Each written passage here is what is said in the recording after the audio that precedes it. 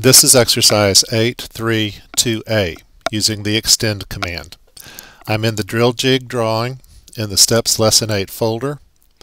I am continuing from where I left off at the end of exercise 8.3.1a using the trim command. Let's begin. You can enter the extend command at the command line by typing extend or EX.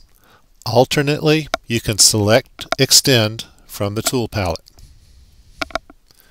AutoCAD begins by asking me to select my boundary edges. As I select my boundary edges, I'll say to myself, I want to extend to these lines. When I hit enter to confirm my selection set, AutoCAD now prompts me to select the items that I want to extend. I'll extend these lines.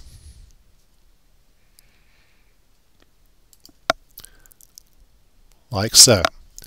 Notice that on the extend command, AutoCAD changes the prompt that it had on the trim command, and it now offers you the option to use Shift Select to trim rather than extend.